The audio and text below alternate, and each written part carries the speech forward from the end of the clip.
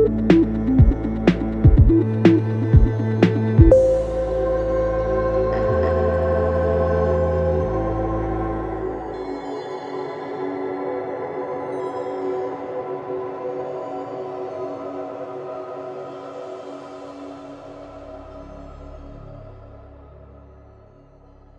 friends, welcome back to another episode by Engineering Today, and we're here to present you some latest updates. We'll begin with NASA's Europa Clipper mission, and then we'll talk about SpaceX's stance on Ukraine, followed by the new boon of Port Connector Road to Starbase. So let's start with the first one, as NASA has started assembly work of the Europa Clipper spacecraft, which is scheduled to launch on the SpaceX Falcon Heavy rocket. We know that NASA had selected SpaceX in the earlier year to launch their $4.25 billion Europa Clipper spacecraft on their Falcon Heavy rocket to Jupiter, which is scheduled for the year 2024. The launch contract was given at a good price tag of $178 million. Recently, NASA has stated that their teams have initiated the assembly work of Europa Clipper at their Jet Propulsion Laboratory in Southern California. On the 3rd of March, in a tweet, NASA stated, "It's all coming together. Our spacecraft, with solar arrays spanning the length of a basketball court, has officially entered its assembly stage at NASA JPL. Launch is targeted for 2024 when we set sail for Jupiter's ocean moon, Europa." Regarding the goal of this mission, NASA has stated, "Europa Clipper will orbit Jupiter and conduct multiple close flybys of Europa to gather data on the Moon's atmosphere, surface, and interior. Its sophisticated payload will investigate everything from the depth and salinity of the ocean to the thickness of the ice crust to the characteristics of potential plumes that may be venting subsurface water into space."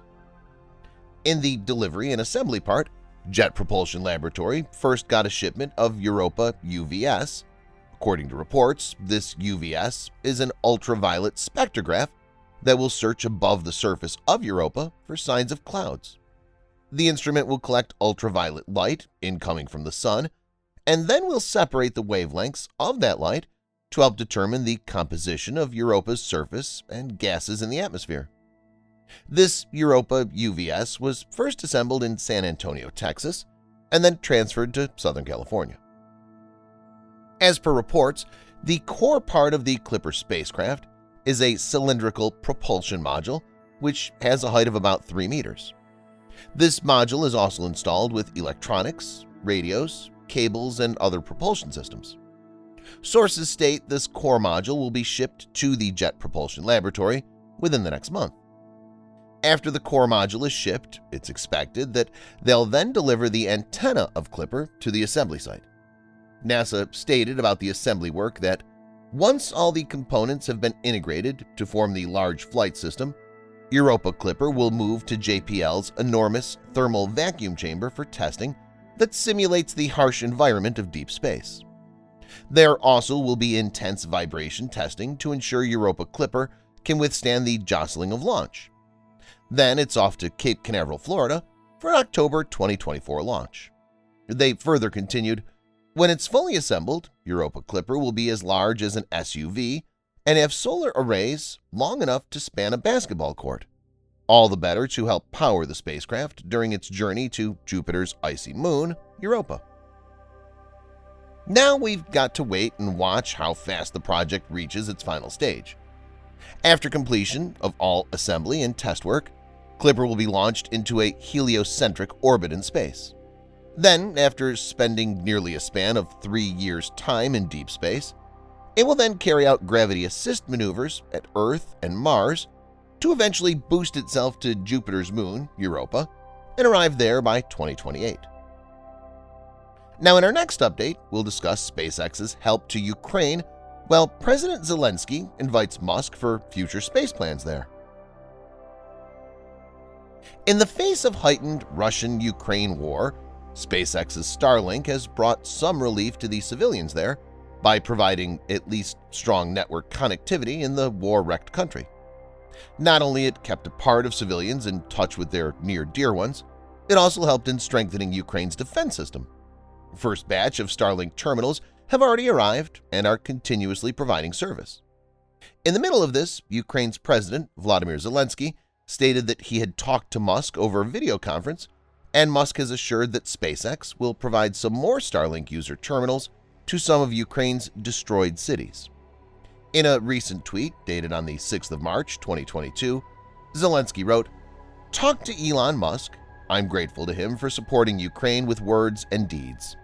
Next week, we will receive another batch of Starlink systems for destroyed cities." It's quite interesting to note that in the middle of this war-threatening situation, Zelenskyy had also discussed potential space projects that could be done in a partnership between Ukraine and SpaceX. This indicates that Zelenskyy had good confidence about the future of Ukraine. He wrote, "Discussed possible space projects, but I'll talk about this after the war." In the meeting, Musk had responded that he looked forward to visiting Ukraine once things are better. Earlier, Musk had tweeted a message of solidarity for the Ukrainian people. He wrote, "Hold strong, Ukraine, and also my sympathies to the great people of Russia who do not want this." So we can expect some good policies from SpaceX in Ukraine as well.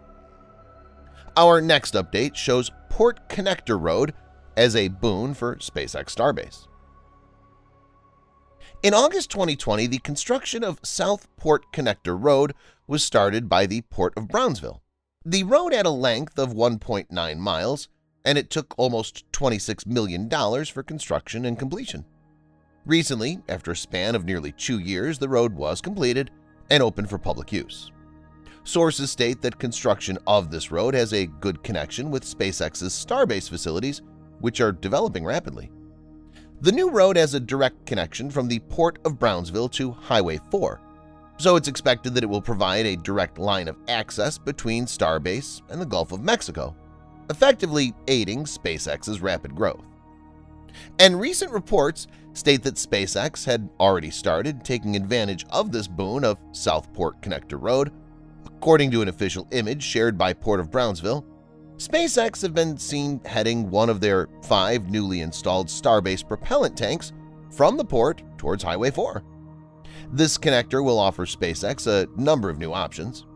The connector road will reduce the 15 to 20-mile drive by 5 to 10 miles to deliver anything from the Port of Brownsville to Starbase. The main advantage is that the road could be used for all types of small and deliveries that SpaceX normally takes in through urban roads with a lot of problems. But this road will ease the situation. If SpaceX can develop a temporary use dock space near the connector road, then future deliveries would have to spend less time on general streets and arrive at Starbase much faster through the connector road. Thanks for watching. Please subscribe for more videos like this. Hit the like button if you find the video interesting, and kindly provide your valuable feedback in the comment section. This will help us to improve.